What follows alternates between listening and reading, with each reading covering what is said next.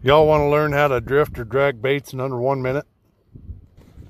Two things you're going to need: drift sock and a boat. There's one. Here's two.